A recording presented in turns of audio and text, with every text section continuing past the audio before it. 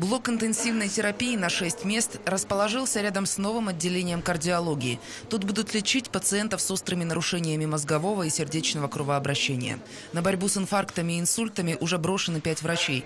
Они прошли профподготовку и знают, как пользоваться современной техникой. Стоит она 29 миллионов рублей. В блоке интенсивной терапии находятся все тяжелобольные. Так будет до тех пор, пока строители не закончат возводить региональный сосудистый центр. Открытие центра запланировано на следующий год, но специалистов готовят уже сейчас. Мы всех специалистов, которые работают в сосудистом центре, подготавливаем на центральных базах.